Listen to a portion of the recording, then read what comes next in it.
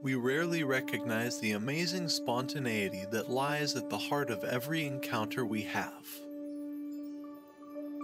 Our ideas, including the ones we have about ourselves, other people, and the world, just seem to arrive when we pay close attention, which is at the core of true spiritual contemplative practice. We are unaware of how our hearts are working, or how exactly we are breathing. We don't have to consciously remember to properly digest our food. All of this occurs without our conscious awareness since it is programmed into our body. What crosses the line between the conscious and the unconscious is what we are aware of. We become aware of something. We recognize the thought as soon as something from the unconscious gets through the barrier. Although everything seems to happen by accident, this is not the case. Underneath it all, there is an enormous complexity and intellect at work. For the time being, let's just refer to it as the totality, the essential, the essence of who we are, and the essence of this moment. The portion of this totality that is currently breaking through the barrier of unconsciousness and becoming conscious is represented by the conscious experiences, which are the tip of the iceberg.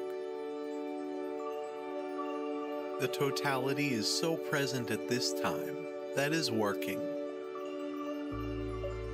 Whatever portion of the totality has consciously manifested, we are aware of it. Extending our awareness of what we are truly aware of is a crucial component of spirituality. We feel ourselves as the totality after a certain discovery or change in identification. Although we see ourselves to be the very origin, this does not entail that we are instantaneously aware of the endless linkages that give rise to even a single moment of experience.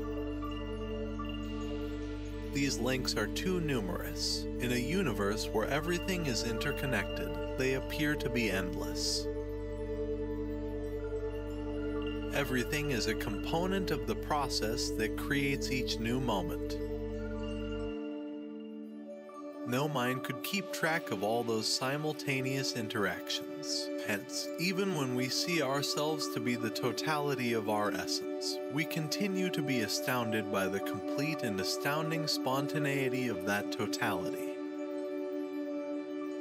Every movement is actually the movement of stillness, which may seem paradoxical. Movement is created by stillness, occurs inside stillness, and is finally resolved in stillness. The words I'm uttering are the origin and ultimately the entirety of consciousness in a similar manner. They leave that state of consciousness. They represent that consciousness in some way.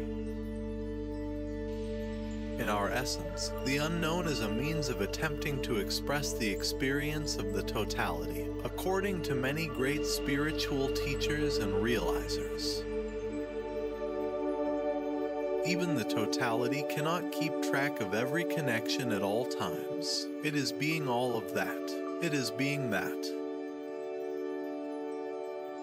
A teaching's potential for serving a sacred purpose is to inspire something within you that is alive, beautiful, and a part of us, something that goes beyond the teaching and the teacher. We start to approach any moment, possibly every moment, with a higher level of consciousness. Anything that invokes the sacred, whether it is through a spiritual message, a stunning work of art, beautiful music, or a nature stroll, has a similarity that is artistic beyond all comprehension. The natural world, where we practically walk, live, and breathe in an improbably creative manifestation of existence, is the greatest work of art we will ever see or engage in. our consciousness is the catalyst that sparks everything and liberates everything. Even in the midst of everything that life is, including the tragedy, the difficulties, and all the unpleasant aspects, it enables us to have the eyes to see the divinity of it all. No facet of existence needs to be denied in order for us to discover its divinity. Our awareness, consciousness, has the capacity to perceive beyond the apparent aspects of things. It's not some vague notion of a cosmic eyeball watching everything.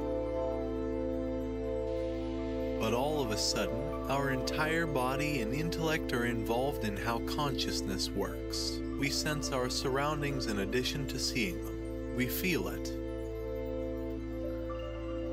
Our entire body-minds are basically a type of limitless sensory organ of true nature. Since it requires so much awareness and sensitivity to even start using it that way, it is true that the majority of people do not. But life, or the universe, does experience itself in this body-mind consciousness, and that is wonderful. The cosmos wouldn't have any experience of itself at all if it didn't have a body, mind, or consciousness to do so. If it isn't experienced at all, it wouldn't really exist. In spiritual teachings, we are urged to awaken from these bodies and minds, and to stop identifying with them.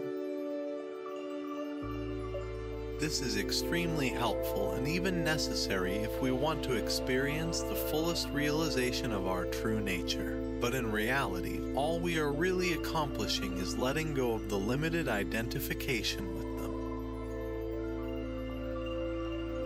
It is unrelated to the effectiveness of the body's amazing organic system, either in the physical or subtle body.